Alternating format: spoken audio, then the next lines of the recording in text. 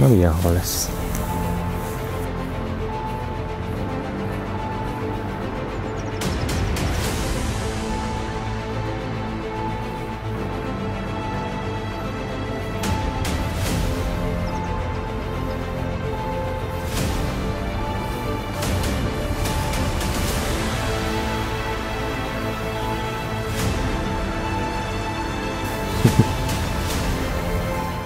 Az első dobás eredménye.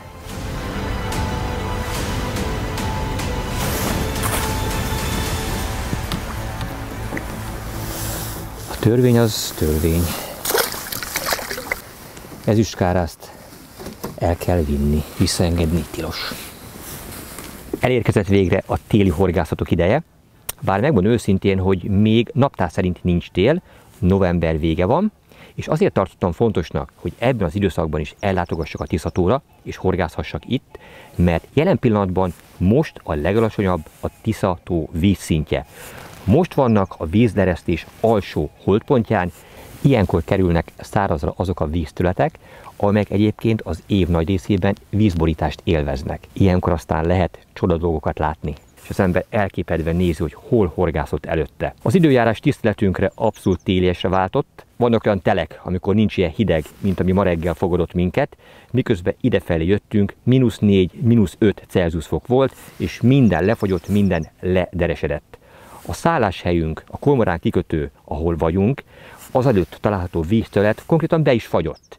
Azon drukkoltunk, hogy miközben idefelé jövünk, legalább azok a morotvák, azok a megmaradt víztestek, ahol horgászni fogunk, azok legalább ne legyenek befagyva. De szerencsére azért még akkora hideg nem volt, hogy nem voltak annyira tartósak az éjszakai fagyok, hogy ezt is jégpáncél borítsa.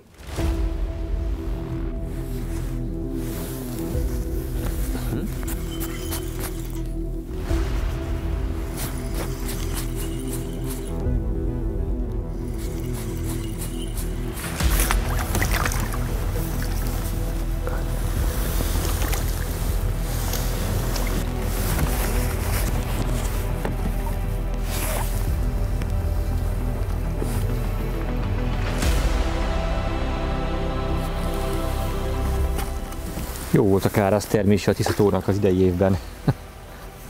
2 dobás, 2 hal.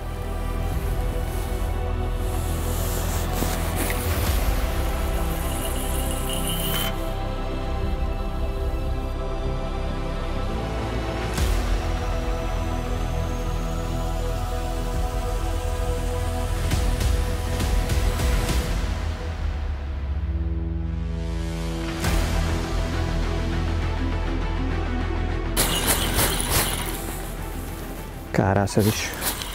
Ez nagyon szép lendületes kapása volt. Azt hittem, hogy pont lesz. Ebben a helyben simán még az is benne lehet.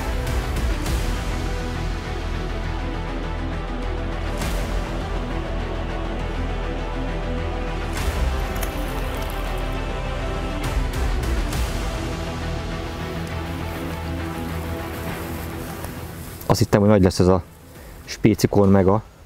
Hát, ezeknek a mókárászoknak úgy látszik, ez sem elég nagy.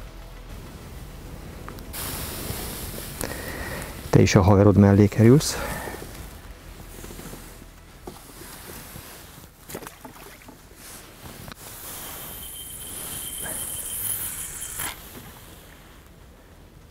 Tükörsima még a víz. Láttam ott azon a területen 2 halpesdülést, apró buborékokat. Sikerült pont a 2 közé bedobni. Meglátjuk, mi lakik ott.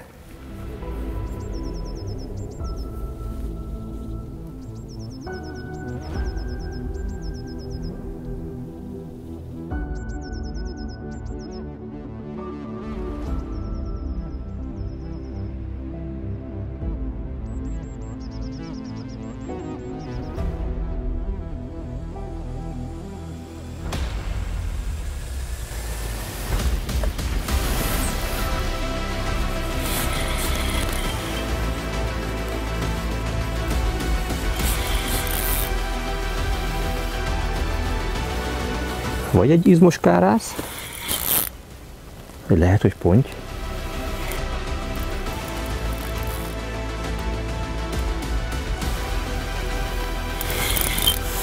Én megkockáztatom, hogy ez bizony pont lesz, de itt a Tisza-tavon bármi megtörténhet.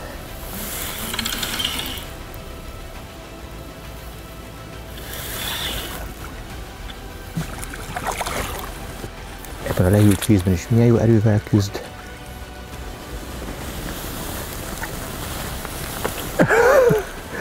Szágban az első ponty.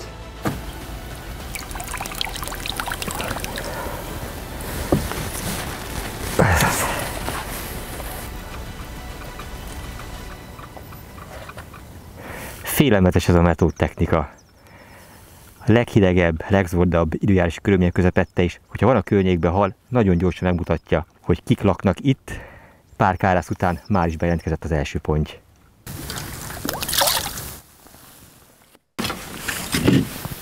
Hoppá, valami elvitte a botomat.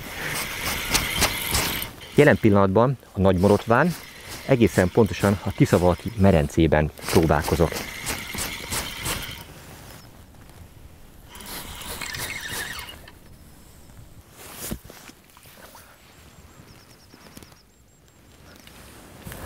Majdnem elvitte a botomat, olyan vehemens volt a kapása. Ez 30 cm felett van biztosan. Értem én, hogy most jelen pillanatban az a törvény, hogy minden kárászt el kell vinni, a vizekből ki kell írtani.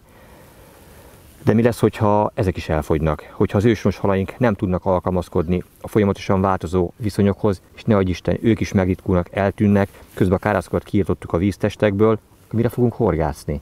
Na mindegy, az idő majd eldönti ezt a kérdést is.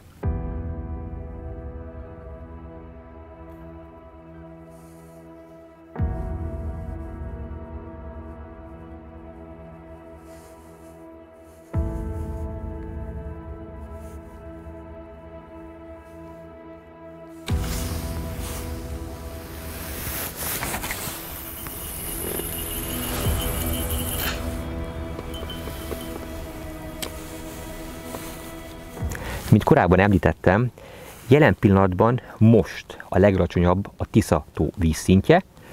Ez a vízállás 1-2 hétig marad még fent, majd a későbbiek folyamán a vízügy erre ráenged vízhozamtól függően 20-40 cm-t, hogy végül a halállomány gond nélkül át tudjon telelni. Nem kell egyébként tippelgetni, hogy mennyire eresztették le, vagy mennyivel kisebb most az őszi vagy a nyári vízszinthez képest a Tisza-tó vízszintje. Elég csak ránézni a mellettem vagy mögöttem található nádasra, és elárulja. Hát ez minimum 1,5 métert jelent, ennyivel lett kisebb a teljes víztérnek a vízszintje. Így nem csoda, hogy azok a területek, ahol nyáron, koratavasszal vagy a későszi túrán fogtam azokat a gyönyörű pontyokat, azok most mind egytől egyig szárazon vannak. Ott nyugodtan lehetne sétálni, gyalogolni és a kagylókat összegyűjteni. Természetesen a halak nem maradnak bent ezeken a száraz területeken, vagy csak nagyon-nagyon kevéske, hiszen a vízügy nem egyik pillanatról, nem egyik napról a másikra ereszti le a Tisza-tó vízszintjét, hanem szépen fokozatosan, és a hal, ahogy érzékeli, hogy fogy a víz a feje felől, ösztönösen úszik a mélyebb részek felé, és természetesen a legvégén azokban a mély mellékágakban, valamikori Tisza főágban, holtágakban, kubikokban gyűlnek össze, ahol még kellő mennyiségű víz marad a fejük felett. Egy ilyen rész, ahol most is horgászok, bármilyen hihetetlen, ez volt valamikor a Tiszának a medre, de ez természetesen úton lefűződött róla. Ezeken a területeken a horgászat engedélyezett, egy olyan halfajta van, amely kiemelt védelmet élvez, ez nem más, mint a harcsa. Mondjuk meg is érdemli egyébként, mert rendkívül védtelené és sebezhetővé válik ebben az időszakban, hiszen óriási területről gyűlik össze egy minimális szobányi nagyságú területre, akár több tonna harcsa, és ezeket nagyon könnyű lenne, természetesen a kifejezését kikapálni, régen ez bevett technika volt, szóval nem véletlen van az, hogy november 15-től semmilyen módszerrel nem lehet harcsára horgászni, ha mégis sikerült esetleg horogra keríteni ilyet, akkor azt azonnal gondolkodás nélkül vissza kell a víztérbe engedni. Ez a szabály, ha jól tudom, március 1-ig él, tehát addig harcsát innen elvinni semmilyen módon nem lehet. Természetesen a többi halra is vonatkoznak szabályok, de azok az általános horgászat szabályai, amik egyébként egész évben a Tisza-tavon jellemzőek. Amit viszont mindenképpen jó tanácsként szeretnék minden olyan kalandvágyó horgásznak elmondani, aki a téli időszakban szeretné itt horgászni, hogy mindenképpen tájékozódjon az aktuális szabályokról, és amit még figyelembe kell venni, hogy vannak olyan területek, mind az élő folyón, mind pedig a Tisza-tó egyes területein, ahol viszont teljes általános horgászati tilalom van a nagy mennyiségű összegyűlt vermelő hal védelme érdekében. A mai horgászat stratégiája az egyértelműen úgy épült föl, hogy egy magamhoz képest viszonylag minimál pecával kellett, hogy készüljek. Eleve a csónak befogadó képessége lekorlátozta a behozható cucc mennyiségét, de ez sokszor nem is baj, mert egyébként hajlamos vagyok túl gondolni és túl bonyolítani a horgászatot. 2 botot hoztam magammal, azokkal a bevált metódfidel végszelékekkel, amelyekkel itt már egyébként nagyon sok halat tudtam fogni, és az előző horgászatok tapasztalatai alapján szinte biztosra vettem, hogy azok a csalogatanyagok, azok az eredetőanyagok, csalik, amik korábban már jól működtek, sok szép halat adtak, miért ne lennének most is jók, vagy miért ne lennének jó kiindulási alapok. Ezek segítségével kezdtem el a horgászatot, és nagyon gyorsan visszajelezték halak, hogy újfent jó úton járok. Időnként olvasható néhány jó szándékú horgász kedves kommentje, amelyben azt taglalják, hogy könnyű nekem ott, ahol éppen horgászom, halat fogni, mert bizonyára 1-2 hónapja már azt ott folyamatosan etették, és a halak összegyűltek, és nekem csak ki kell azt fogni. Hát nem akarom őket kinevetni, de az esetek döntő többségében olyanok írják ezt, akiknek semmi közük a vadvízi horgászatokhoz. Itt van konkrétan ez a vízterület. Lehetne itt etetni hetekig, hónapokig, akármeddig, hogyha az a halraj, az a halcsapat, amely itt előttem tartózkodik, úgy dönt, hogy neki ez a terület nem tetszik, nincs az az eredetőanyag mennyiség, nincs az a csalogatanyag mennyiség, amelyel őket itt lehetne tartani. Hogyha nem érzik magukat biztonságban, hogyha egyszerűen a hidrológiai viszonyok nem olyanok, hogy a számukra kedvező legyen, akkor ezek szépen arrébb mennek, arrébb úsznak, és csak akkor tudjuk őket megfogni, hogyha követjük őket. A mai napi horgászat is alapvetően jól látszik, hogy arra alapul, hogy kétszer nem dobtam egy pontba. Folyamatosan pásztázom végig a magam előtt található területet, hogy megtaláljam, és végül horogba tudjam őket csalni. És ehhez bizony nem kell pluszba egyetlen 1 g eredetőanyagot sem vízbe juttatni. Tehát a vadvízi horgászatok sikerességét nem a bejuttatott eredetőanyag mennyisége, hanem a hely már 90%-ban eldönti. A mai napi célhalaim ezen a vízterületen egyértelműen feszegek, kárászok és a közöttük megbúvó kisebb-nagyobb méretű pontyok. Remélem, hogy minél többet tudok ezekből megfogni és megmutatni.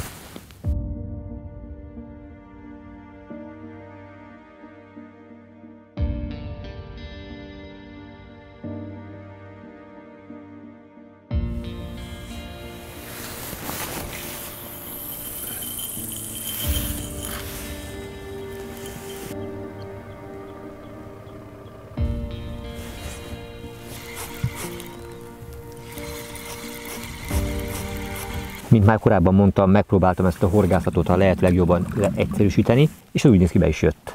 A csalogatóanyag, amit használtam, az már a korábbi időszakokban tökéletesen működő Champion Corn és Blendex 2 az egyben kókusz és tigrismogyoró eredetőanyag keveréke. Minden alkalommal ezt töltöttem a metódkosárba. Annyit változtattam időnként, hogy tettem hozzá az itt látható 2 aromából. Az egyik az egy Tornado aktivátorgél édesszamóca, míg a másik az egy szintén Tornado aktivátor spray, szintén édesszamóca. Ez hígabb, míg a másik az egy kicsit sűrűbb anyag. Azt tapasztaltam, hogy ha ezt ráfújom a kosárra, akkor még előbb ad kapást. A csalit még szándékosan hagytam külön, ugyanis egy újabb vékony réteggel együtt töltöm ezt a kosárba, így kerül bevetésre. És ha már a csali az előbb a képbe került, akkor hadd mutassam meg azt a 2-t, amellyel ma horgáztam. Az egzotikus ananász ízesítésű megaspécikornnal kezdtem, és volt még itt egy másik, ez pedig egy 2022-es újdonság, a spécikorn mix. Azért mix a neve, mert van benne kisméretű és nagyméretű gumikukorica, ez jelen esetben narancssárga és sárga színű és mangó ízesítésű. Ebből, hogyha a kisebb méretű narancssárga színűt tettem föl, kárász nélkül nem tudtam kivenni. De az is biztos, hogy ez lesz a mai nap folyamán ezen a helyszínen az utolsó dobásom, mert az értelmetlen halgyűjtést és halgyilkolást azt utálom. Nagy képűség nélkül mondhatom, hogy itt ezt a haltartó hálót a mai nap folyamán, hogyha intenzíven horgásznék, garantáltan csurig tudnám fogni kárásszal. Az utóbbi 1 órosszában már szinte kizárólag azt próbálom meg elérni, hogy hogyan tudnám elkerülni őket, és a közöttük megbúvó pontyokat horogra csalni, de olyan mennyiségben vannak itt előttem, hogy szinte lehetetlennek tűnik most jelen pillanatban ennek a megoldása, úgyhogy nem is erőltetem tovább. Bemelegítésnek, első helyszínnek ez pont tökéletes volt.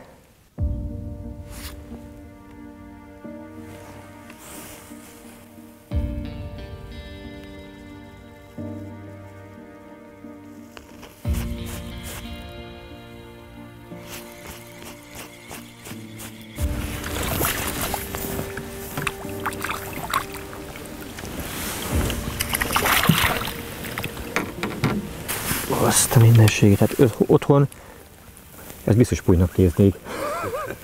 Igen. Bőven vegy az 1 kilót.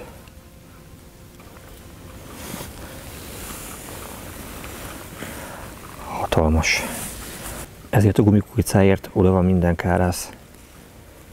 Nyilván a fogosságának az egyik titka, hogy szinte világít a vízben, mert UV-reagens anyag van benne. Ezt a legsötétebb, legzavarosabb vízben is meglátják ezek a szép halak. És ugye a kellemes finom íz, ami mellé párosul.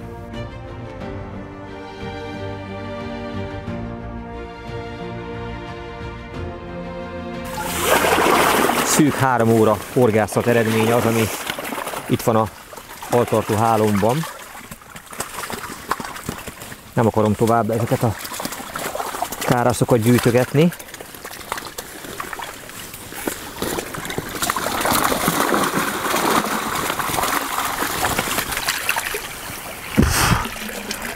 Legalább 10 kilónyi hal. Jó, de hát nem nehéz összegyűjteni ilyen súlyú halat, mert 80 deka alatt nem nagyon van közöttük egy sem. Ezek jönnek haza velünk. A törvény az rám is, és mindenkire vonatkozik.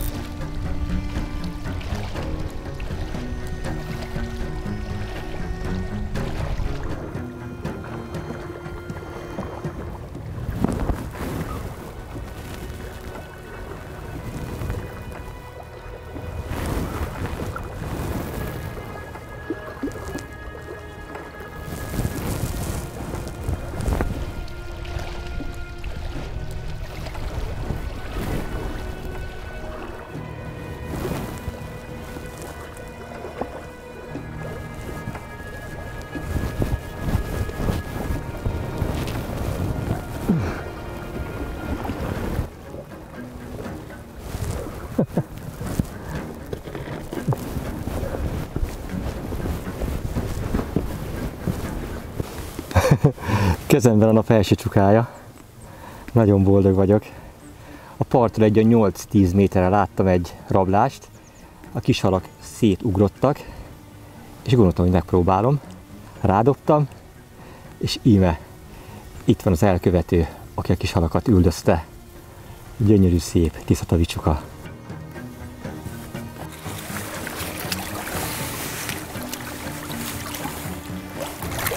Mehetsz visszakergetni a kis halakat. Tedd a dolgodat, én is azt teszem. Fogok még egyet.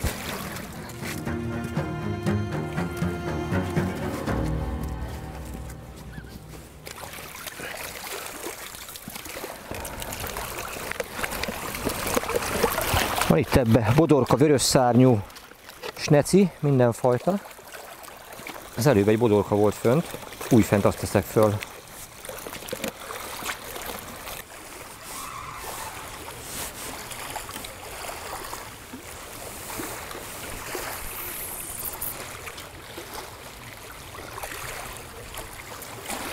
Ezt sem dobtam messze, talán egy olyan 15 méterre a parttól. Hát ha most itt ezt a sávot járják a ragadozók.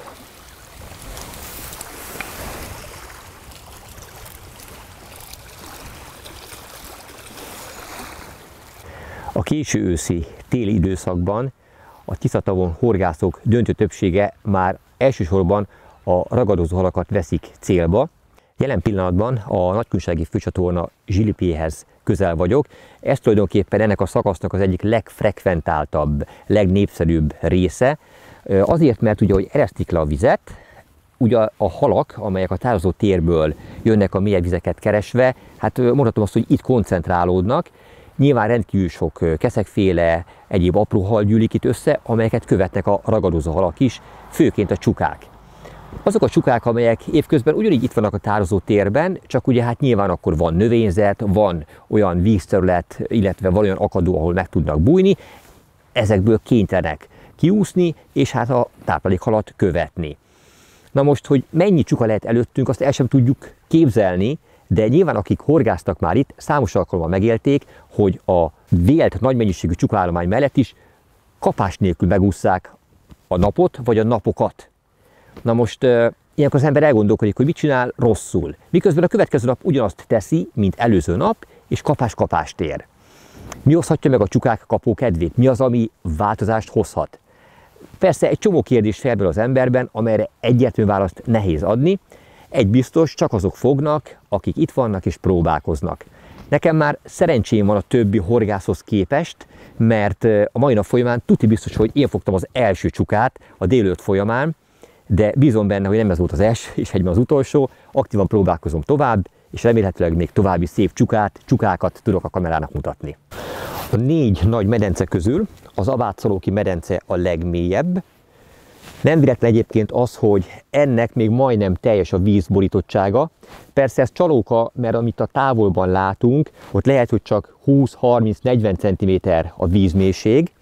Érdekességképpen hadd mutassam meg, hogy normál nyári vízállás mellett hol szokott lenni a víz szintje. A hullámzás egész idáig kicsap, egész idáig kijön, és a gyökérnek az alsó részét mossa a víz, és nem véletlen az, hogy ezek a kövek, amelyek itt mellettem láthatók, kagylóval vannak borítva. És ezek csak akkor tudnak életben maradni, hogyha víz van a fejük felett, különben elpusztulnának. Hát ezek most már is pusztultak, mivel régóta nem kaptak vizet, de normál esetben itt élnek és virulnak, és akkor ehhez képest, hát jó másfél méterrel van lentebb a vízszint, mint ezt már korábban is egy másik helyszínen mondtam. Viszont jó hír, hogy a mai nap folyamán végre elkezdték szépen lassan újra emelni a tározó vízszintjét, naponta 5 cm-rel, és a tervek szerint erre a rendkívül alacsony, kritikus vízállásra még 40 cm-t fognak ráemelni.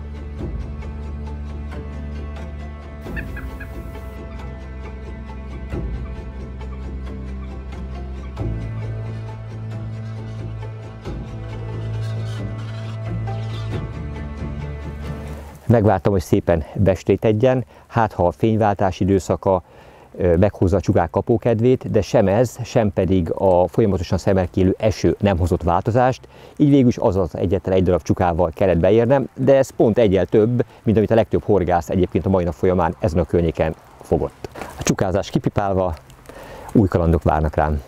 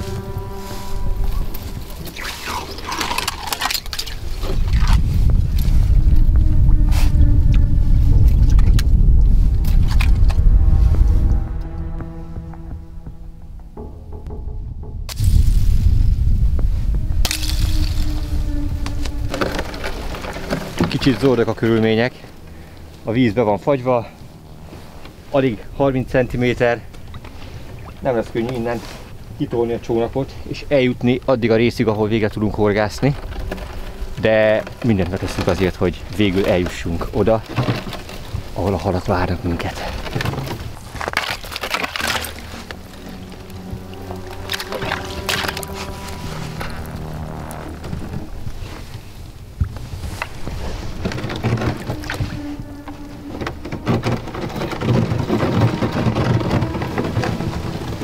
Jégtörő Mátyás.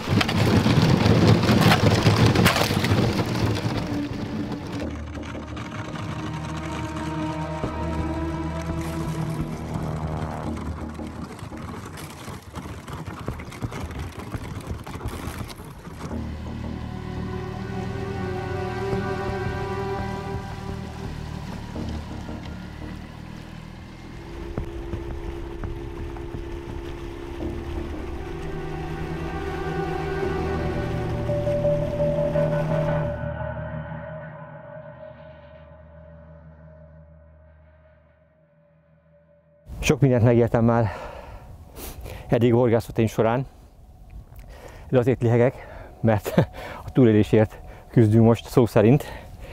Ezen a hihetetlen durva terepen kellett áttolni a csónakot, úgyhogy néha a vízborítás az nulla, de jól értik a kedves nézők, 0 cm volt. Látszólag úgy tűnik, hogy víz van, de nem, csak iszap, mocsár, és azon kellett ezt a nagy csónakot áttolni, annak érdekében, hogy eljussunk olyan nyílt vízszületig, ahol végre horgászni tudunk. De remélem, hogy a halak kárpótolnak mindezért minket.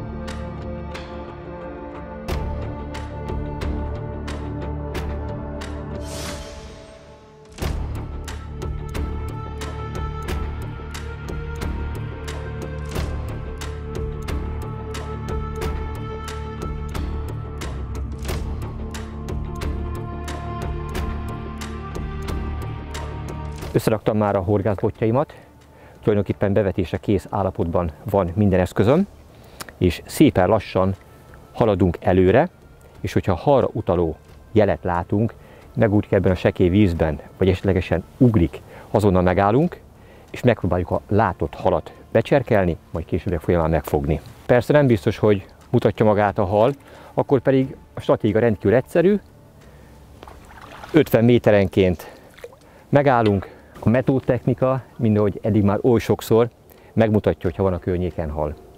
Remélem most is így lesz.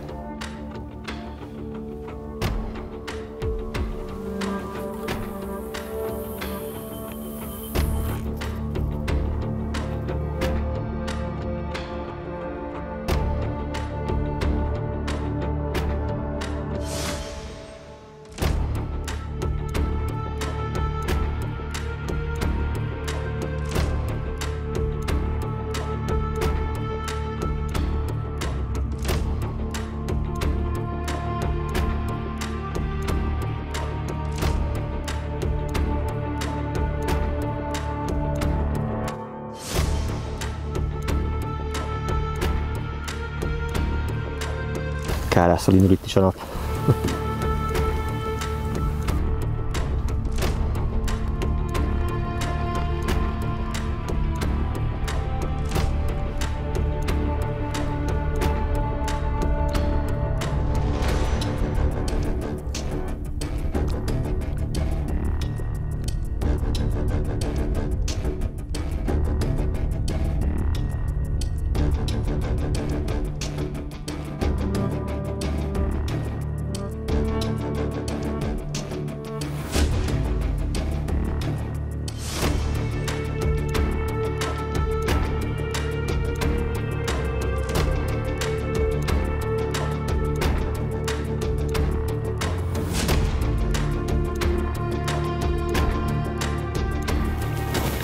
Ez ponty.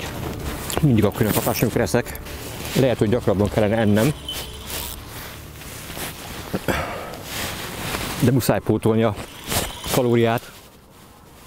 Nagyon kidöglöttünk a csónak betolása közben. Fú, nagyon kemény volt.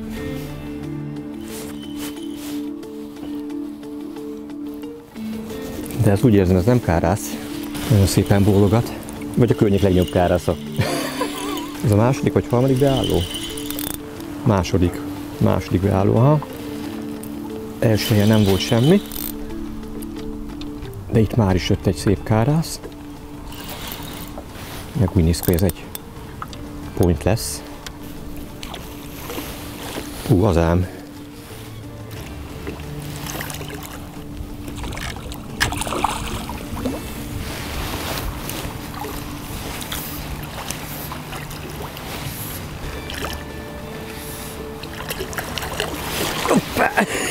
Beleúszott a hálóba.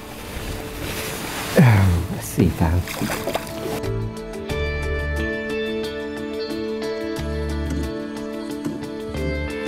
Spécikor meg a halat adott. Ez több mint 55 cm. Gyönyörű szép ponty. Nem is kívánhatnék kezdésnek közülük szebbet. Jó súlyos, biztos, hogy veri az 5 kilót.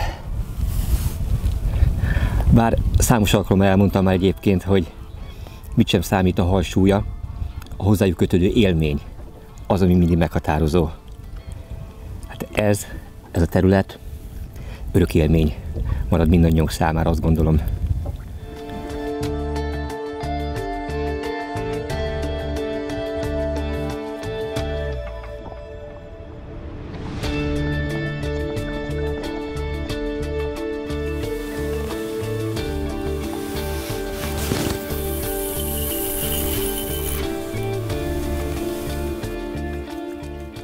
Mindkét végszelék a helyén van. Frissítettem a másikat is. Most már megérdemlem a kakós csigámat, azért is megeszem. Aztán lehet, hogy közben egy újabb pontjára húzza. Ki fog derülni. Imádom ezt a teljes kiölésű dupla csigát. Elvégre adott már egy nagy pontyot. Az nem duplás. De itt duplás. Ja, jó van. Akkor ezt is megkívánta. Jelen pillanatban szintén a Tiszavalki-medencében vagyunk, és egészen pontosan a Szartos nevű víztöleten. Ez a Nagy-Morotvához hasonlóan a Tiszának egy valamikori főmedre volt. Az, hogy most ez természetes módon vagy mesterségesen emberek által került végül leválasztásra a főágról, ezt nyilván nem tudjuk, de a mi szempontunkból nem is érdekes. Egy biztos, itt a legkisebb, legkritikusabb vízállás mellett is a mély meder részen mindig marad víz. Mély, hát most ez is viszonylagos, nyilván Tisza-tóhoz képest ez már mélynek számít. Most, amit eddig találtunk vízrészeket, olyan 1,5, maximum 2 méter az itt maradó víz mélysége, de ez bőven elegendő ahhoz, hogy a halak biztonságosan át tudjanak telelni, és a környék nagy nyílt területeiről így gyűjjenek össze. Na most azért jöttünk ide, mert a tegnapi nap folyamán, amikor a drónfelvételeket megnéztük, ugyanis innen nincsen túlságosan messze a Nagy-Morotva, akkor jól látszódott ez a víztest, és vizsgáltuk annak a lehetőségét, hogy lehet ide egyáltalán bejutni, mert olyan érintetlen nagy önálló vízrésznek tűnt, amelybe tudti biztos vettük, hogy van hal. és helyi barátainkkal, segítőinkkel egyeztetve kiderült, hogy egyetlen egy olyan út van, amelyen végül is bejöttünk, amelyen keresztül el lehet ide jutni. Nagyon kockázatos volt, hogy végül be tudunk-e ide egyáltalán jutni. Barátaink, ismerőseink egyáltalán mondták, hogy szerintük nem fogunk tudni idáig eljönni, nincs értelme ezt megkísérelni, megpróbálni. Mi mégis bevállaltuk, és jól jártunk. Ugyanis ellentétben a Tisza-tó könnyen megközelíthető, vízre borított területeihez képest, itt jelen pillanatban csak mi vagyunk. Tehát olyan részen tudunk horgászni, amely némi túlzással érintetlen. Szóval bárki számára adott a lehetőség, hogy itt horgásszon, miközben a ponty meg elhúzta. Mert természetesen ez is meghorgászható vízterület, csak hát nagyon kevés olyan őrült van, mint mi, aki bevállalja azt, hogy eljön idáig, és a sáron, a vizen, a Tisza-tón keresztül kúszva, mászva, ezt a nagy bazi csónakot tolva végül is meghorgászta ezt a területet.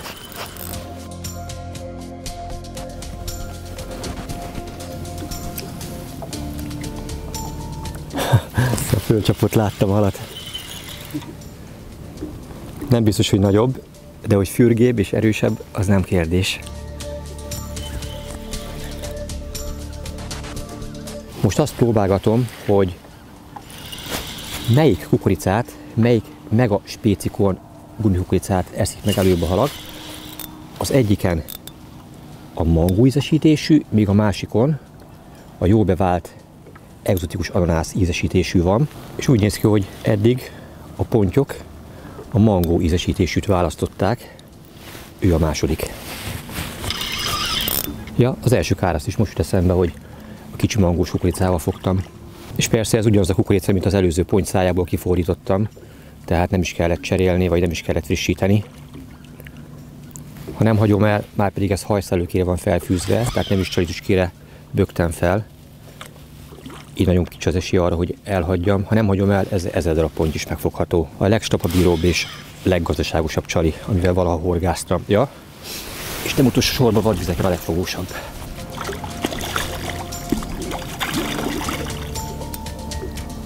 Hideg víz ellenére mindent megtesz annak érdekében, hogy szabaduljon a horoktól, hiszen valószínűleg soha nem volt még horgon.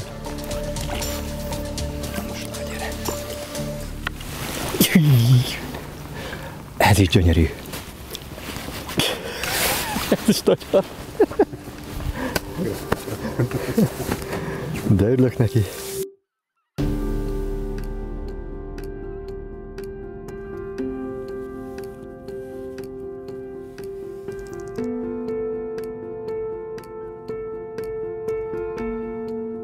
Teljesen szűz a szája, soha nem volt még horgon 100%. Maradjon is ilyen, mint ahogy a Tisza-tótól kaptam.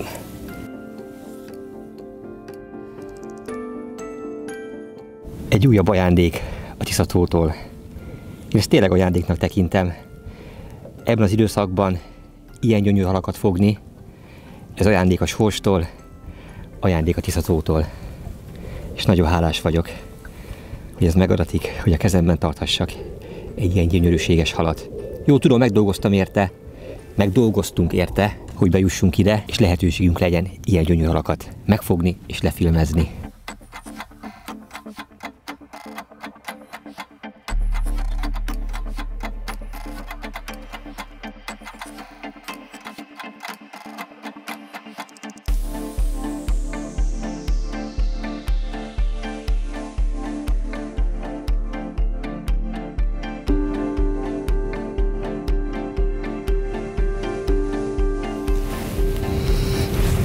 Hihetetlen intenzív, nagyon erős ez a mangós aroma.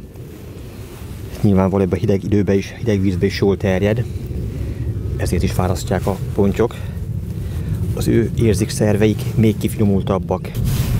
Soha sem történik semmi sem véletlen, nem véletlen akarják ezt megenni.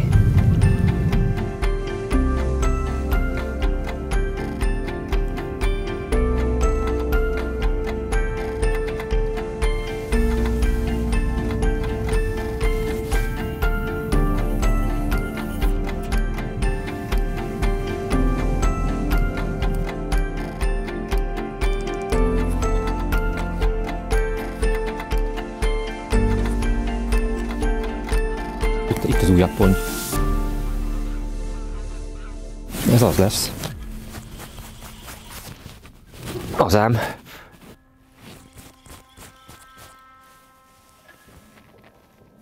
Ponty.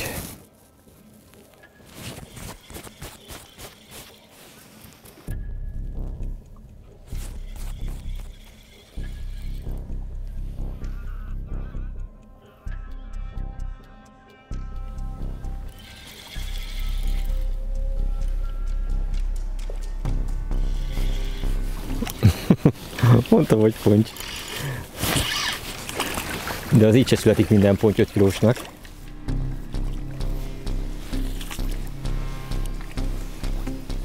Hát az első kárász majdnem nagyobb volt, mint ez a kis ponty, de tudjátok, aki egy kicsit nem becsüli, az nagyot sem fog fogni.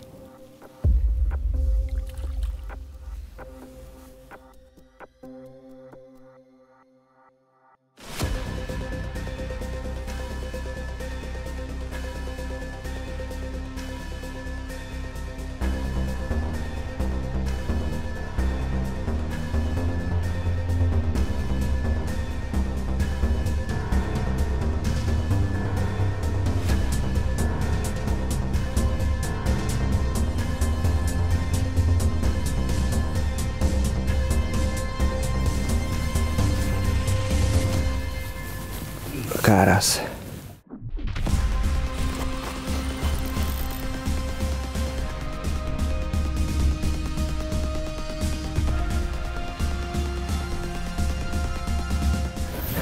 Na se baj, mész a haverod mellé.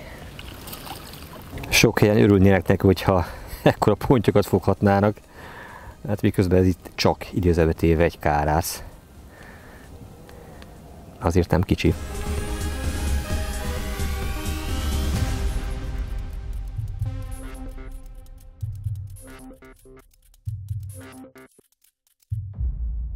Röviden összegezném a mai nap tapasztalatait. Hát elmúlt már jó 10 óra, mire be tudtam dobni, hát mire bekeveredtünk, mire elfoglaltuk a helyet, megfelelő pozícióba kerültem, szóval jóskán benne voltunk már a napban, mire a végszerékek a helyükre kerültek, de a második beállóban már sikerült gyönyörű szép pontyokat fogni, és néhány darab kárászt is. Ami tök érdekes, hogy a későbbiek folyamán minden kapás megszűnt, ugye ilyenkor nem tétlenkedik az ember, semmi gond, megyünk tovább, próbáljuk megtalálni a halakat. De hiába mentem egyre távolabb és távolabb, egészen eljutottam a holtágnak a végéig, de ott sem tudtam egyetlen egy kapást sem elérni. Nyilván ennek rendkívül egyszerű oka van, azért tudtam csak itt ezen a területen kapást elérni, mert nagy valószínűség szerint a halak itt tartózkodnak.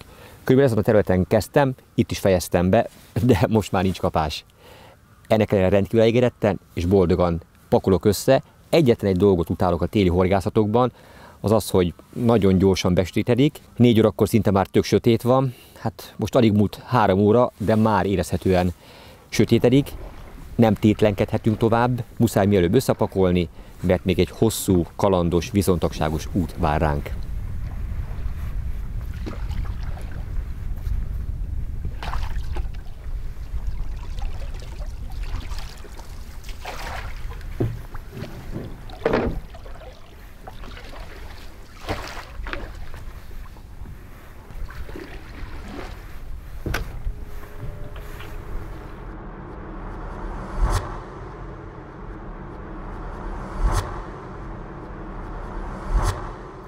A Tisza-tavat bemutató filmsorozatunk nem lenne teljes értékű, hogyha nem beszélnék a mögöttem látható létesítményről. Ez nem más, mint a kiskörei vízi erőmű, amelynek köszönhető egyáltalán a Tisza-tó léte. Ez a gátrendszer, amely keresztbe szeli a Tiszát és megtartja annak vizét, majdnem velem egyidős, hiszen 1973. május 16-án nyerte el végleges formáját, és akkor kezdett el működni. És onnantól kezdve jött létre, abban az időben úgy nevezték, hogy kiskörei víztározó. Ez később nyerte el a végleges, ma ismert Tisza-tó megnevezését, és abban az időszakban, amikor elöntötték azokat a részeket, amelyekről már a korábbi epizódokban jó néhány felvételt láthattak a kedves nézők, azok zöme még szárazon volt. De nehogy azt gondoljuk, hogy előtte ezt nem járta a Tisza, nehogy azt gondoljuk, hogy ott előtte nem volt vízborítás, csak nem ilyen folyamatossággal, mint ahogy később ez rendszeressé és szabályozottá vált. Tulajdonképpen ez a felépítmény határozza meg azt, hogy éppen a Tisza-tó vízszintje milyen. Ahogy a zsilipeket állítják, úgy határozzák meg a Tisza-tó aktuális vízszintjét. Mondhatnám azt is, hogy ez a terület a Tisza-tónak a kapuja, hiszen innen nem túl távol kezdődik az Abádszalóki-medence és az azt feltöltő egyes számú öblítő csatorna, majd jönnek a következők. Itt velem szemben, ami látható nyiladék, ez a téli kikötő. Ez egy üzemi terület, a horgászok elől el van zárva, viszont annak a végében kezdődik a hallépcső, amely lehetőséget teremt arra, hogy az alvíz és a felvíz között szabadon közlekedhessenek a halak. Én, aki alföldi emberként a homokhátság kellős közepén élek, egészen pontosan Kiskolason, megdöbbentő számomra, hogy itt a vízügyesek mi mennyiségű vízzel gazdálkodnak. Illetve időnként úgy érzem, hogy ennek egy jó részét elpocsékolják, és ha annak a vízmennyiségnek a töredéke, akár csak 1 centiméter, amit leengedtek a Tisza-tóról, eljuthatna oda, ahol én élek, akkor most nem arról beszélnénk, hogy hogyan fog kiszaradni a homokhátság, és nem lenne mindennapos probléma a tavaknak, a mezőgazdasági területeknek, az erdőknek a vízutánpótlása, hiszen akkor ez mind-mind megoldott lenne.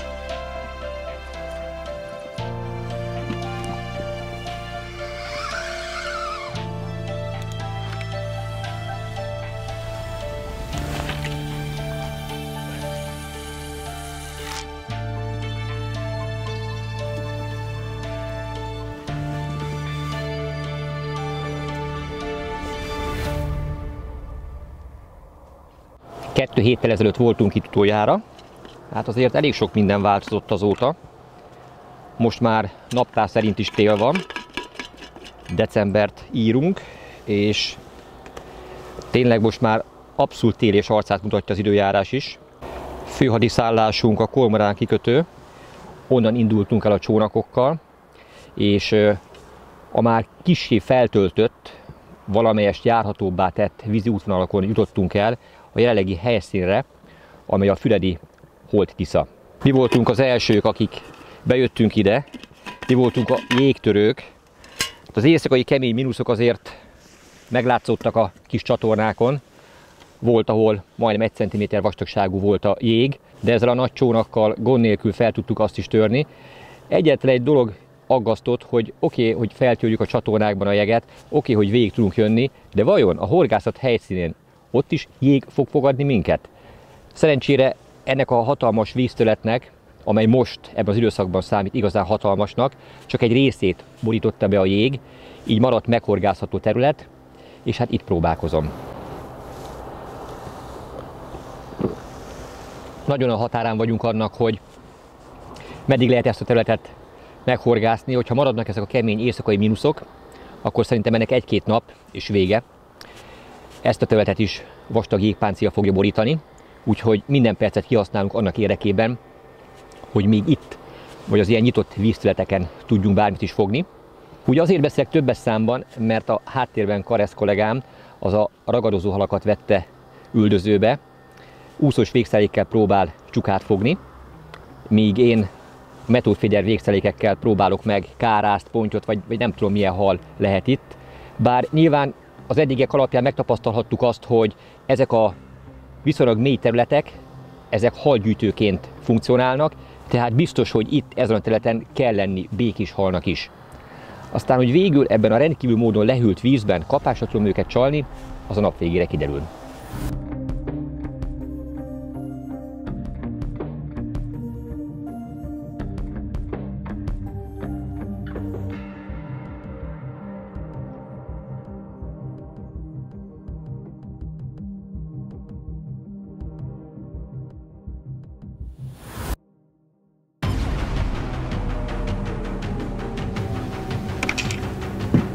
Vagy gyere kis Nort.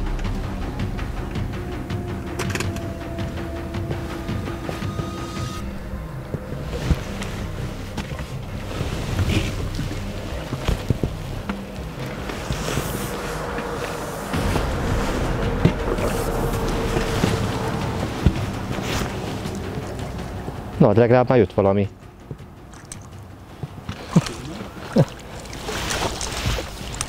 Kareszkám, hát egy nagyon szép csuka. Szépen betekerte magát. Júj. Ja. Jó, hát abban maradtunk ugye, hogyha nem fogsz csukát, nem viszlek haza. Te meg azt mondod, hogy ha nem fogok pontyot, akkor te nem viszel haza. Én nem mehetek. Te már hazajutsz. Már lesz vacsorám is. Engem meg kiteszel itt a balneumba majd, valahogy itt el leszek ebbe a melegvizes medencébe.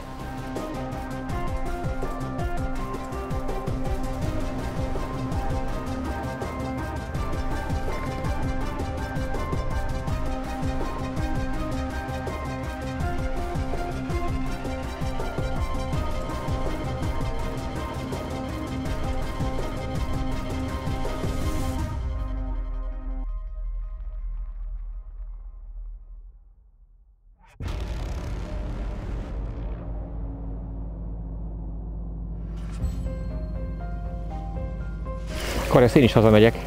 Júj! Ebbe a zord időjárási körülmények közepette megmozdul a Bosch-spitze, azonnal a púzuson fölugrik 120-ig. Egy cseppet sem fázom már. Nem tudom milyen hal lesz, de bármi is küzdjön a horog végén. Duplán ér.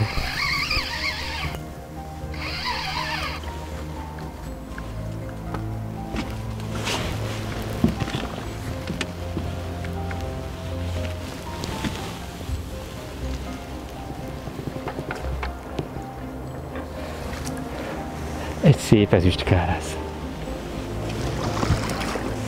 Én nagyon szeretem őket. Akárki akármit is mond. Én imádom ezt a halacskát. Téli horgászatok megmentője. Mindig aktív, mindig táplálkozik. Mehetsz te is most már haza. Hát még ez nem pont. De hát be kell tartanunk a szabályokat. De úgyis szeretsz halat pucolni, legalább annyira, mint én.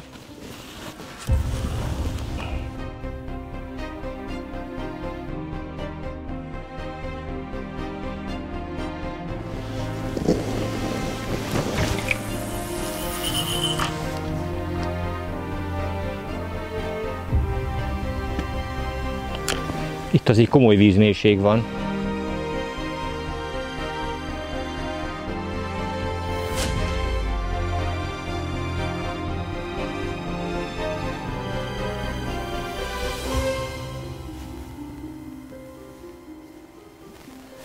Hát, nagyon nincs könnyű dolgunk. Amikor átjöttünk erre a területre Karesszal, akkor viszonylag gyorsan volt neki is egy kapása, fogott egy kis csukát, majd én fogtam egy kárászt, felelkesültünk, hogy na, végre belültünk a halakba. Hát azt azóta ülünk a nagy semmin, pedig már szépen szisztematikusan körbehorgáztuk, körbedobáltuk a csónakot, illetve ezt a szabad vízterületet, mert bármennyire is kellemes az időjárás, bármennyire is lekívánkozott rólam a termura felső, azért még azok a jégtáblák, amelyeken reggel átjöttünk, bizony azok még mindig ott vannak. Miközben egy csomó csónakos már jött, ment, feltörte, de sajnos nincs olyan meleg, hogy ez el is olvadjon. Nagyon nem könnyű ez a téli horgászat. Már minden trükköt bevetettem annak érdekében, hogy kapást tudjak elérni. A jó bevált csalikat kombinálom, tűztem már mellé csontit is, de nem történt semmi. A másik, ami foglalkoztat, vagy hát mindig örök dilemma elé állít, hogy mennyit érdemes várni a kapásra. Ugye ez nem az a pörgős horgászat, még akkor is, hogyha itt vannak előttünk a halak, ez szinte biztos, hát hol lennének? Ez a holtárnak az egyik legjobb része, a legmélyebb területe.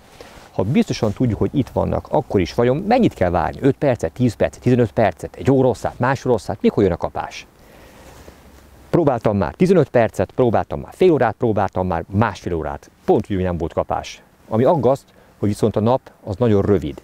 Talán még van egy jó másfél oroszlám, aztán a nap lebukik a látómezőn és vége. Ráadásul a helyi horgászrend úgy rendelkezik, hogy december 1-től reggel 7 órától 17 óráig lehet csak horgászni és a vízen tartózkodni.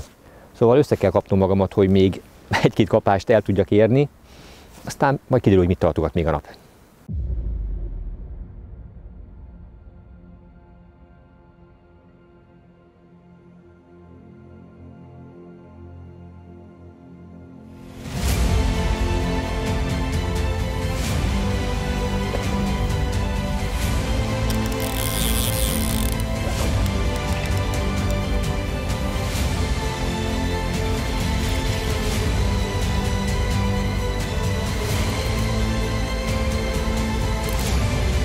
Na, ez nagyon kárász lesz, vagy talán ponty.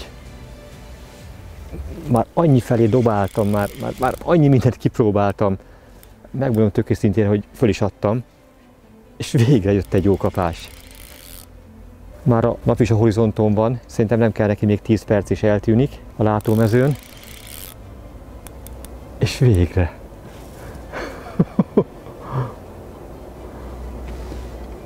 Ez valami termetesebb hal.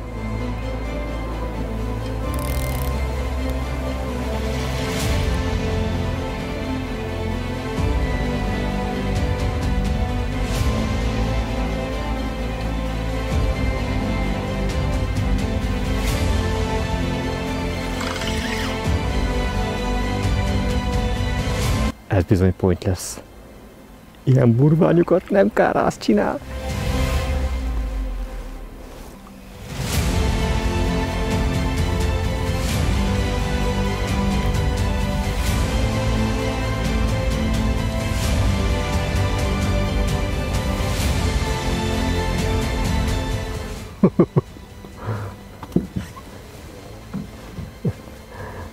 Karesz, én is hazamehetek. Az volt az alkuban, hogy nekem pontyot kell fogni, neked pedig csukát.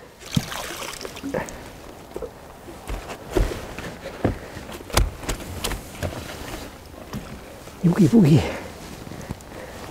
Már mindent próbáltam, már mindenféle csai kombinációval kísérleteztem, és itt van a szájában, amivel megfogtam.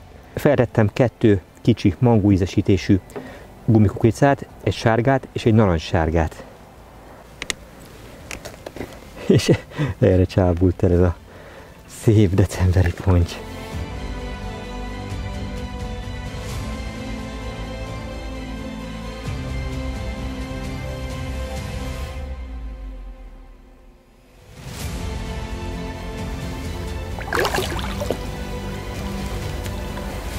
Úgy érzem, hogy a napszemeket levehetem. Úgy jártam ezzel, mint tavasszal, amikor hóesésben rajta maradt. Végig a nap tulajdonképpen szembesített nekem. Időközben a látómezőről eltűnt, a napszemeg szükségtelenné vált. Még próbálkozunk egy kicsit, de szerintem túl sok halra már nem lehet számítani, de egy biztos, mai nap sem volt eredménytelen.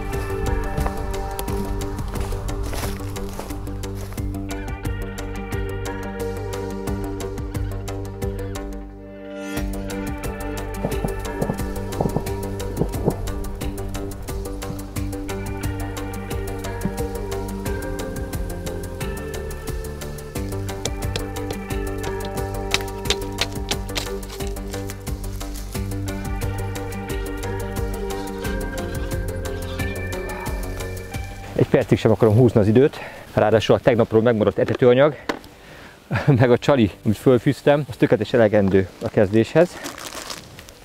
Nem is kell addig kevernem 1 g eredetőanyagot sem, amíg a tegnapi volt tart. Hát most garantáltan az éjszaka folyamán nem savanyodott meg, nem romlott meg. Hidegen volt kint a kocsiban, mint hogyha a hűtőszekrénybe tettem volna az eredetőanyagot. Tök jó az állag egyébként. Tulajdonképpen semmi teendő nincs, mint kosárba nyomni, bedobni. Aztán meglátjuk, hogy lesz-e érdeklődő. Utána majd elmesélem, hogy hol vagyok.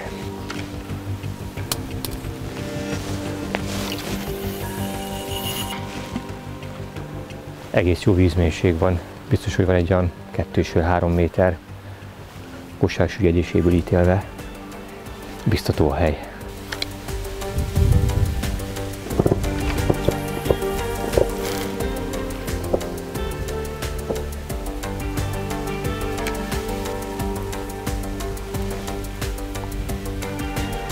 Mindkét volt beélesítve.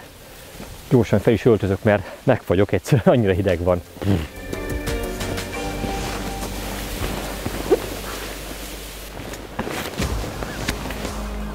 Ujjj! Baloldalin le van razodva. Nézd már, első dobásra. Na mi lesz ez?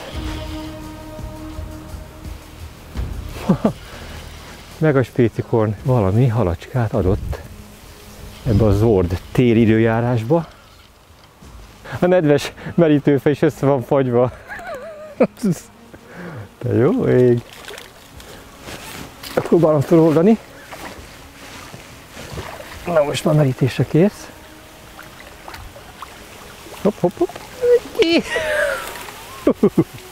Szágban a nap első hala. Ami mindjárt egy kis fony.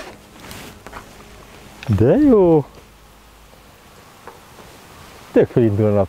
Már is melegebbnek érzem a levegő hőmérsékletét. Ez a mega spécikorn, ez nem tud hibázni. Ez kiválogatja minden időjárási körülmények közepette a javát. Jó, hát nem egy kapitális jószág, de első dobásra télen most mit akarjak nagyobbat. De hát tudjátok, ha van kicsi, akkor lesz ott nagyobb is. Köszönöm szépen, kis barátom, az élményt. Apád, anyád ide küldjed. Mondd nekik, hogy ők is ismerjék majd a szabadságukat.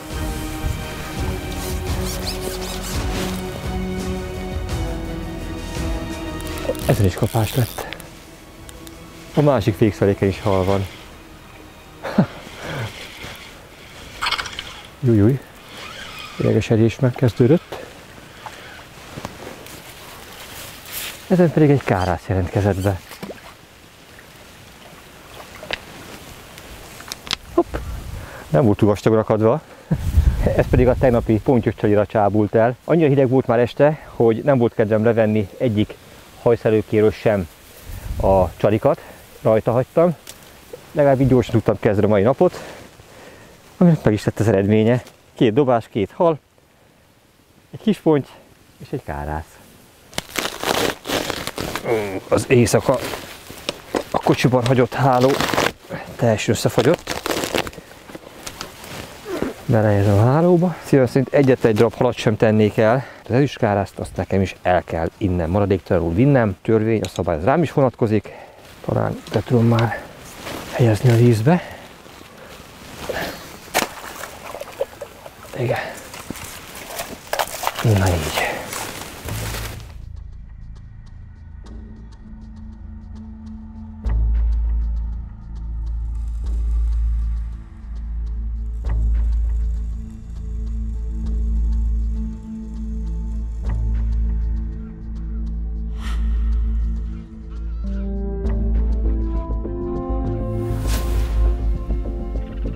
Nagyon érdekes dolog történt a mai nap folyamán, amely azt gondolom, hogy jellemző a téli horgászatokra, de ezt megélni nem túl jó érzés. Szóval jól indult, jól kezdődött a nap, ugye, mint láthattátok, az első 2 dobásra fogtam azonnal 2 halat, gondoltam, hogy szépen felépül, na, ahogy ez fölépült volna, abban a pillanatban véget is ért. Tehát tulajdonképpen 3 kapással megúsztam, ebből 2-t megfogtam, és most 11 óra van. És bármit csinálok, bárhova dobok, most már teljes egészében a szélrózsa minden irányába végighorgászva végigdobáltam az előttem lévő teletet, nem tudok kapást kicsikarni. Úgy gondolom, úgy érzem, mintha az a halraj, amelyből kicsibegettem ezt a pádrap halat, ez innen eltávolodott, elúszott volna. Óriási még a terület, amelyet a halak bejárhatnak, és biztos vesz, hogy ilyen lassú, de folyamatos mozgásban vannak. Persze, ha szerencsém van, akkor előbb-utóbb elém is érkezik egy újabb halraj, amelyből talán tudok csipegetni, de ha nem, akkor itt ülök esti úgy, hogy a bospiccel meg sem mozdul. Most egy olyan dolgot csinálok, amit ritkán szoktam parthelyeknél alkalmazni, de mégis belevágok, keresek egy másik helyet, megpróbálom, hát hogy tudok halat fogni.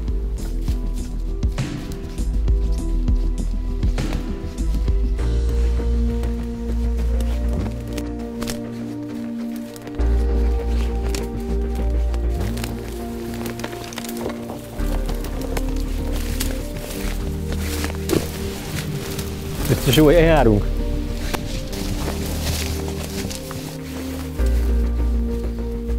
Azt hittem, hogy ez a kitaposott út valami titkos rejtekhelyhez vezet. Kiderült, ez egy zsákutca. Nem annyira széles itt az út. Ez az út szélesebbnek tűnik. Hát, ha ez levezet már végre a vízhez.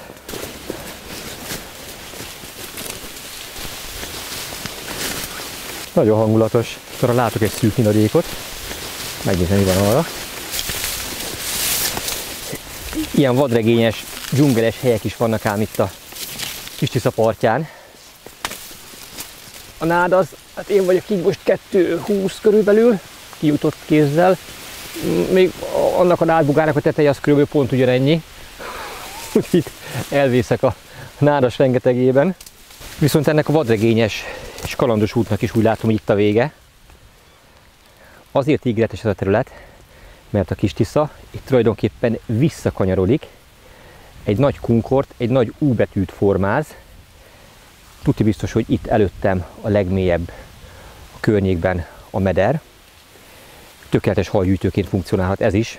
Tuti biztos, hogy van itt hal, már csak az a kérdés, hogy meg tudom-e őket fogni, vagy sem. Annak ellenére, hogy eljutottam a horgászhely bevezető útjának a végéig, mégiscsak az út felénél tartok, mert még vissza kell mennem, és az utcaimat be kell hoznom, de úgy gondolom, hogy most jelentős mértékben le kell azoknak a mennyiségét szűkíteni, mert mire ezzel a nádas rengetegen átverekedem magamat,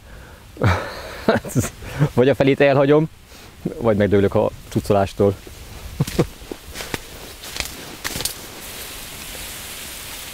Na az, hogy itt be tudok dobni, az már önmagában fél siker, mert végre beküzdöttük magunkat, behoztuk a legminimálisabb ferszelést, és végre itt van előttem ez a gyönyörű nyílt vízfelet. Aztán, hogyha bármit is fogok, az már tényleg csak ajándék, illetve meglepetés lesz a nap hátralévő részében.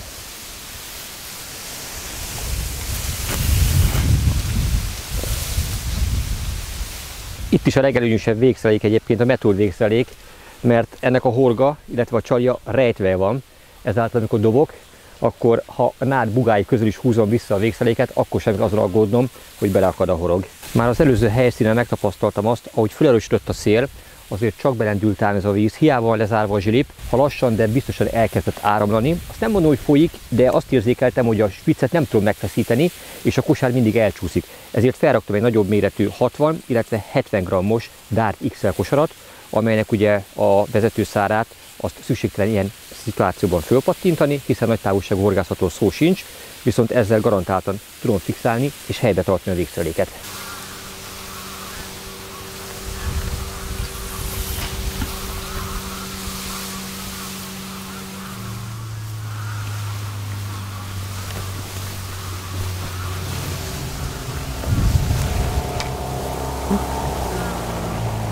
Hello! Ja, oké. Okay.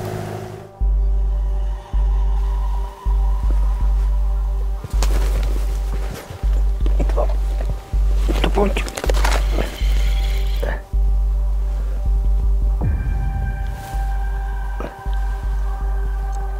Ott az akadó. El kell engednem.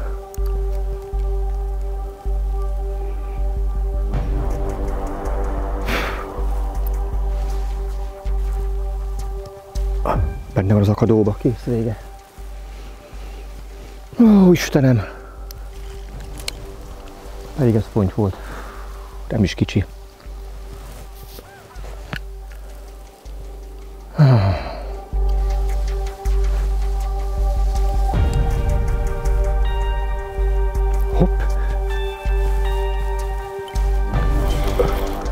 Után kijött.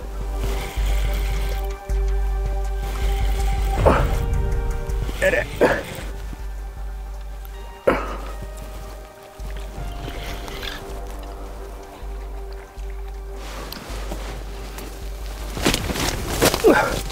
Belesek a vízbe.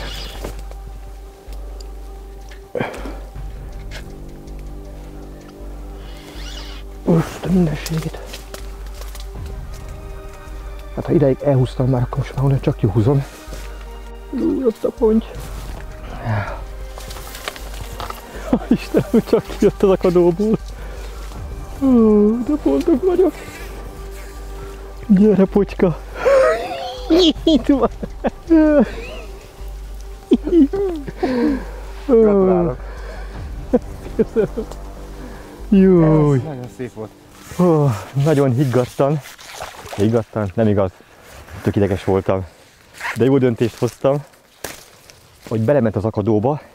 Tapasztaltam sajnos már, mert 2 végszeléket elveszítettem, hogy itt a part mellett csonkok, valószínűleg a régi medernek a fa maradványai itt vannak. Szóval abban, amikor tekertem, már beszakítottam néhány cuccot, és tudtam, hogy erre vigyázni kell. És persze a hal azonnal oda ment, és ahogy belement, zsinolt adagoltam neki, felkapukat lehajtottam, és szépen kihúzta magát. Úgyhogy megbírtam fogni. És itt van ez a szép ponty.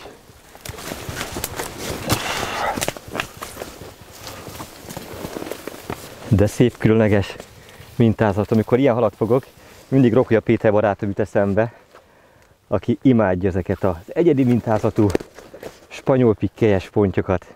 Hát ugye mondanom sem kell, hogy a mega spécikorn az újfent tökéletesen tette a dolgát. Ezzel már csak mosolygok tényleg újfent, hogy ha van pontja közelbe, mindig megtalálják. Egyre nehezebbek a körülmények, ahogy megyünk bele a télbe, egyre nehezebb bármiféle halat fogni. Én nem véletlen látjátok ezt a kitörő örömet az arcomon, amikor egy ilyen szépséget tudok a kamerának mutatni.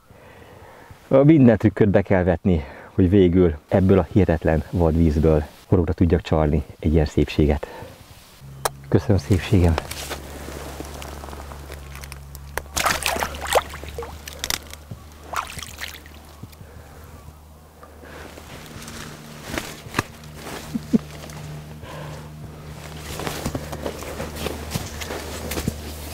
Az a jó, amikor benne marad még egy kevéske kaja a kosárnak a bordái vagy peremei között. Ezt úgy tudom elérni, hogy kézzel jó erősen megnyomom az első réteget. Ugyanezt fogom most is még csinálni. Ez hasonlóképpen működik, mint amikor az élő Tiszán horgáztam. Mondjuk ott lényegesen mélyebb víz volt, de ott is lassan folyt, áramlott a víz. Itt is azért áramlik, mozog a víz, ezért mindenképpen azt szeretném még, hogyha le is válik a külső rétege a kosárba töltött etetőanyagnak, akkor is a magja az mindenképpen a kosárban, vagy annak a környékén maradjon, hiszen így lehet a csalival a későbbiek folyamán az odaérkező pontyot megfogni. És akkor most jön egy ilyen lazább réteg, és ezzel zárom le a kosarat.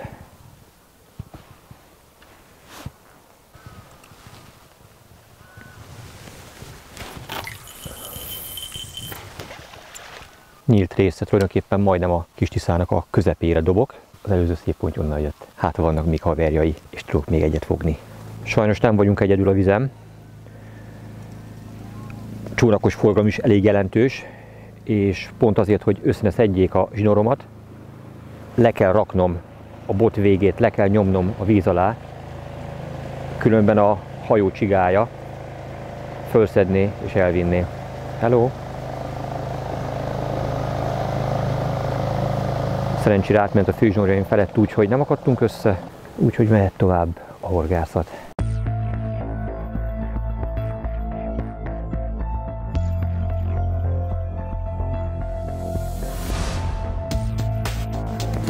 Itt a követ.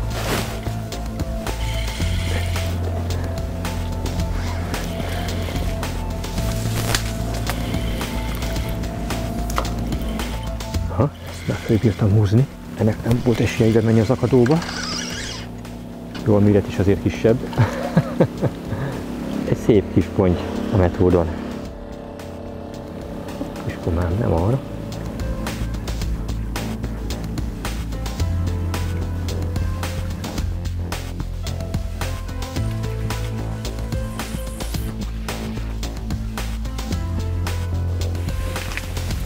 Még egy érdekes információ erről a horgászhelyről, amely egy abszolút tipikus téli horgászhely, ugyanis nyáron itt partról szinte lehetetlen lenne horgászni, ugyanis ha most leülök, és körülbelül benézem a szembelévő gyékeny sávon található vízállást jelző csíkot, hát akkor körülbelül idáig érne a víz.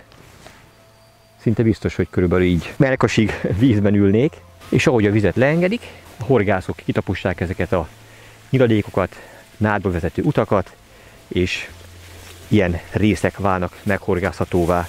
Egyébként itt a mögöttem látható sötét rész is árulkodik arról, hogy ez mind-mind vízzel volt borítva, erről árulkodnak a vízicsigák is.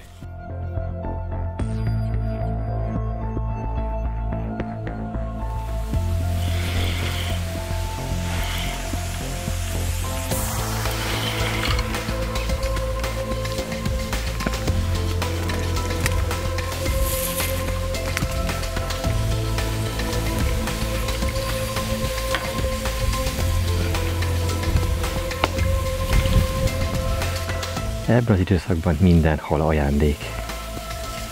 Egyetlen egy utálatos dolog van egyébként ezekben a téli horgászatokban, hogy délután 4 órakor már szinte sötét van.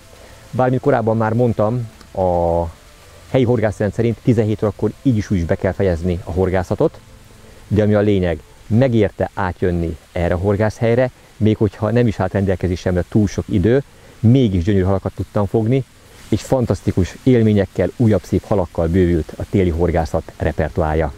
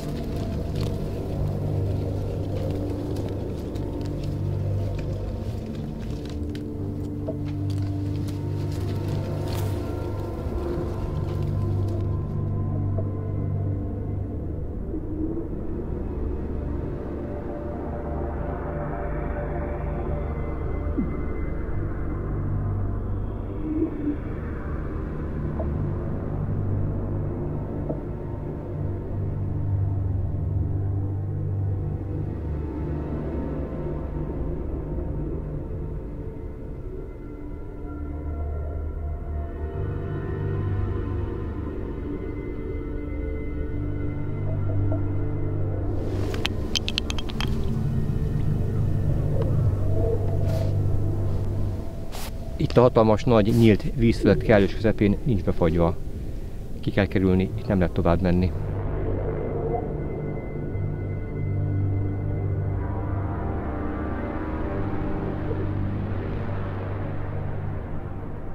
Úgy gondolom, hogy ez a téli film mit sem érne egy hamisítatlan téli léghorgászat nélkül. Az elmúlt években nem minden alkalommal volt a lehetőség, hogy olyan vastag jég alakuljon ki a Tisza-tavon, hogy az végül léghorgászatra is alkalmas legyen. Szerencsénkre olyan aktuális jéghelyzet alakult ki, aminek köszönhetően elbír minket, és nem kis utat megtéve, több mint 2 óraszta gyaloglás és minimum 6-7 km megtétele után jutottunk el a Poroszlói-medencébe. Azért pont ide, mert ez az a víztölet, ahol még az előző részekben nem horgáztam. Illetve ez egy nagyon nehezen megközelíthető távoli része a Tisza-tónak, ide csak a legelszántabb és a legelvetemültebb horgászok merészkednek be, bízva abba, hogy nem hétköznapi ragadozó halakat foghatnak. Nem is húzom tovább az időt, nekilátok a felszerelés összeállításának annak érdekében, hogy minél többet legyenek a horgok a légben. Bármilyen furcsa, ez a kis táska tartalmazza azokat a horgász eszközöket, botokat, órsókat, amelyek a léghorgászathoz tökéletesen elegendők. Tehát egy táskában elfér minden. 3-an vagyunk, Karesz a segítőm, Takács Péter operatőr kollégám és jó magam. Összesen 6 botot fogok összeállítani, kihasználjuk a szavajokat, a lehetőségeket, és nyilvánvaló szeretnénk lehetőleg minél több halat fogni, vagy legalábbis elsőként kapásig eljutni, de ehhez minél több léket kell fúrnunk, és minél több úszós készséget kell ezekbe belehelyeznünk. Karesz, milyen vastag a jég? Hát... Ez több mint 10 cm. Így van. A léghorgászathoz nem kell túlságosan komoly és hosszú bot, sőt, minél rövidebb, annál előnyösebb. Ez mindösszesen 50 cm, ez pont megteszi. Ráadásul ez is teleszkópos rendszerű, tehát ugye a második tag az kiúszható, vagy összetolható, ennek köszönhetően minimális helyet foglal, bárhol a legkisebb táskában is elfér. Igazán praktikus.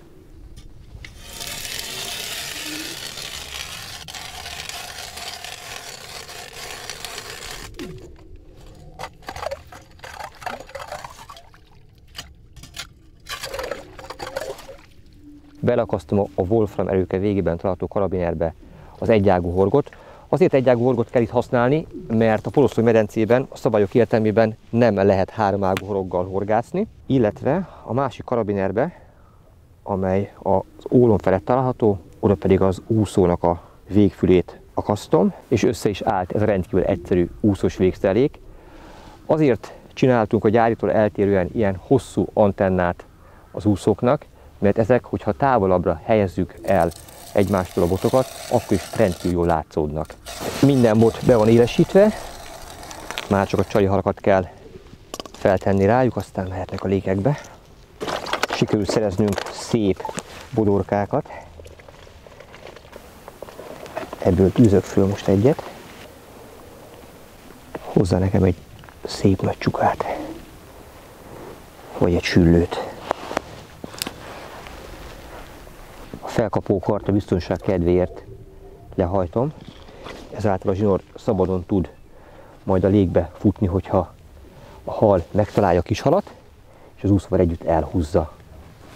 Bár már látnánk.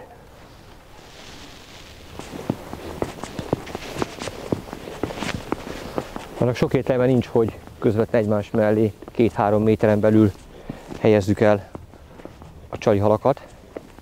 Minél nagyobb területen kell szétszórni annak érdekében, hogy garantáltan belebukkanjunk a környéken bóklászó ragadozó halak valamelyikébe. Karesz nagyon élvezi ezt a légfúrást. Már fúrt egy csomót. De vajon melyikben lehet ragadozó hal? Hát majd ki fog derülni.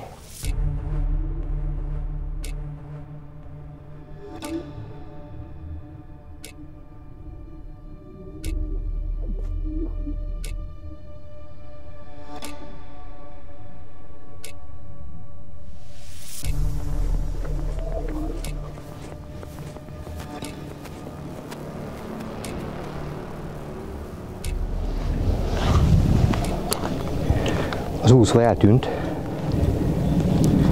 megpróbálom fölvenni a kontaktust a hallal.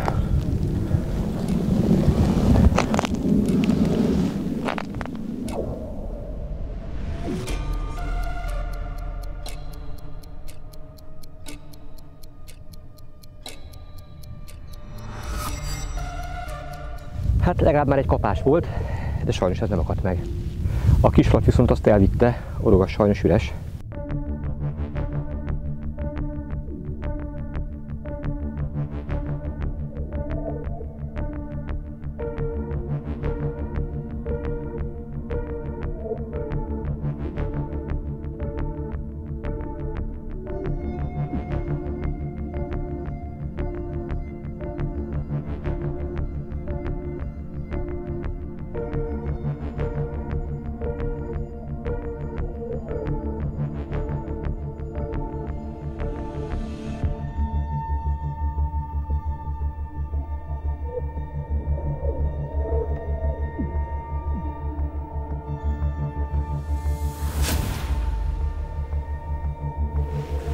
Látszólag ez egy nagyon unalmas és passzív módszer, holott valójában egy percre nem volt időm még leülni.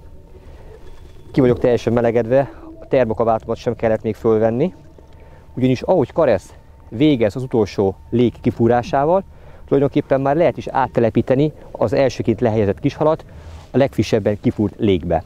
Ja, és azt gondoltam, hogy csak mi vagyunk ilyen fanatikusak és elszántak, hogy bejöjjünk ide az Istenháta mögé, a Poroszlói-medence kellős közepébe. Hát ezzel szemben azt látjuk, hogy rajtunk kívül 4-5 ember még horgászik, tehát elég népszerű ez a módszer a legfanatikusabb horgászok körében.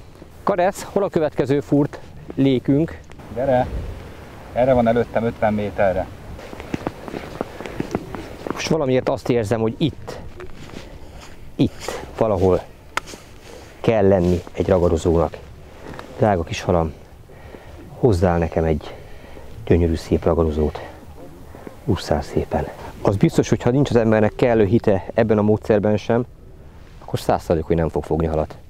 De én úgy érzem, hogy ma addig el nem megyek, amíg nem fogok halat. Lehet, hogy nagyon hosszú nap áll előttem, majd kiderül. Aha. Hozzáfagy egy pillanat alatt a jéghez a ruhám. Kemény mínusz van, tél van.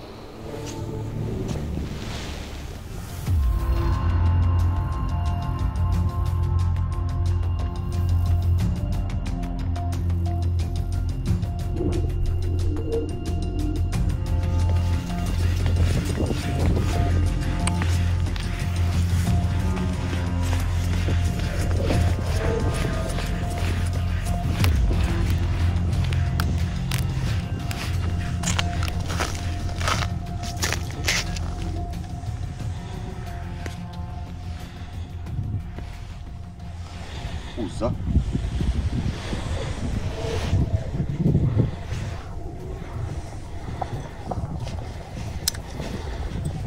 Ez egyértelműen rajta van.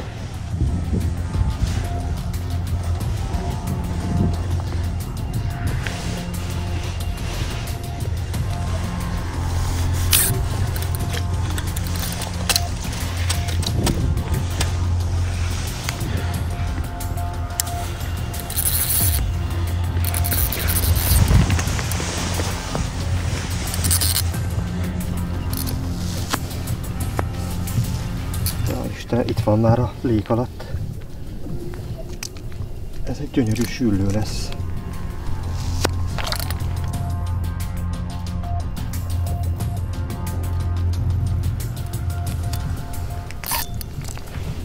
Mekkorákat bólogat.